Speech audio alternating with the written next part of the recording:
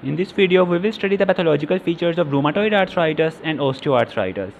Firstly, in rheumatoid arthritis, the gross features are edema and thickening of synovium. You know that synovium is the membrane that lines the joint cavity, and in rheumatoid arthritis, the synovium becomes inflamed, edematous, and thickened. Secondly, these changes of rheumatoid arthritis usually occur at the level of small joints of hands, feet, wrist, and elbows. And the large joints such as hip joints and vertebral joints are usually less affected. So rheumatoid arthritis commonly affects small joints.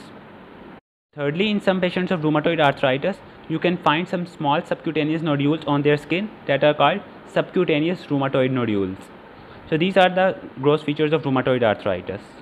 Now for microscopic features, you know that rheumatoid arthritis has a complex pathophysiology, and if we summarize this pathophysiology into one single line, then this will help you to remember the microscopic features.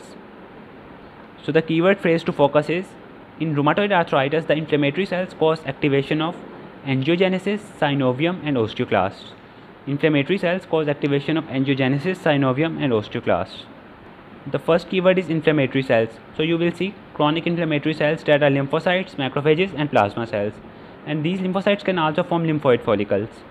Secondly, in addition to the chronic inflammatory cells, you can also find acute inflammatory cells that are neutrophils. The second keyword is activation of angiogenesis. So you can see increased vascularity in the form of increased number of blood vessels, and along with this increased number of blood vessels, you will also see increased number of fibroblasts. You know that this increased amount of fibroblasts and blood vessels is called granulation tissue. So here you can also see this granulation tissue in form of increased vascularity and fibroblasts. Now the third keyword is activation of synovium.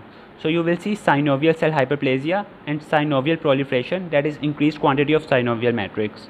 So you will see both synovial cell hyperplasia and proliferation.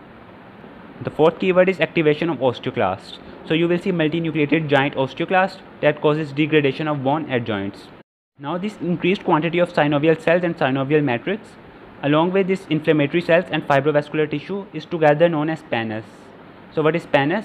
Pannus is a combination of increased synovial matrix along with inflammatory cells and fibrovascular tissue.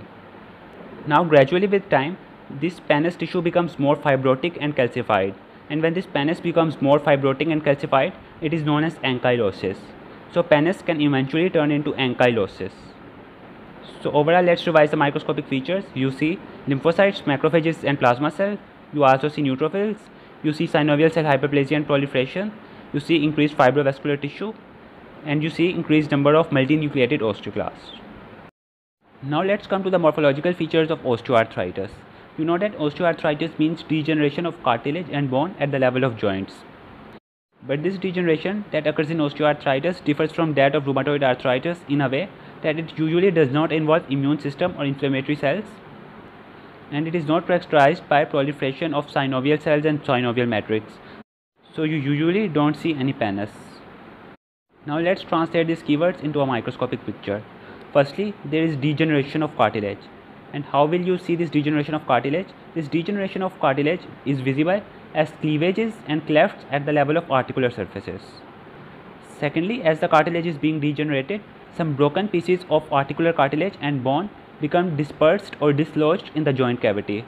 Such dislodged pieces of cartilage and bone in joint cavity are called loose bodies or joint mice. Thirdly, as the articular cartilage is being degenerated, as you can see here in this diagram, this is the normal articular cartilage. If this is being degenerated, then the bony surfaces will come in friction with each other. This friction caused by bone surfaces against each other will turn the surfaces of bone that resemble like an polished ivory. These bone surfaces that resemble a polished ivory is known as bone hibernation.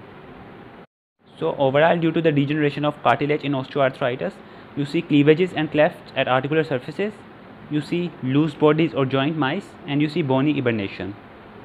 Now secondly, as the bone is also being degenerated in osteoarthritis, so due to the degeneration of bone, you will see microcysts and microfractures in bone.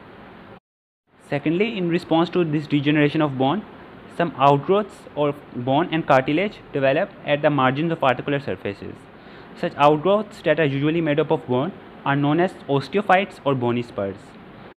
So you can see here in this diagram that at the margins of these bony surfaces, there are some outgrowths that are called bony spurs. So overall, due to the degeneration of bone, you see microcysts and microfractures. and you see outgrowths at the margin of articular surfaces that are called osteophytes and bony spurs. This concludes the pathology of rheumatoid arthritis and osteoarthritis.